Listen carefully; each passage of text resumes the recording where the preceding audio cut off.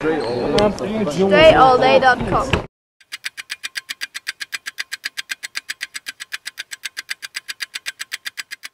Start this move with a windshield dribble. I'm going to use a quick pound cross and a double cross. Left to right, right to left. You look at that double cross, notice that the left to right sets up the right to left move. So as I start that first cross, the footwork of the first cross sets the stage for the second crossover. So I cross, and there's only 2 quick steps before I'm right into that second crossover, and then finishing with the left hand since I'm going right to left here off 2 steps. So just work on the timing and the rhythm of the move, and you'll get it down smooth. Thumbs up to like the drill.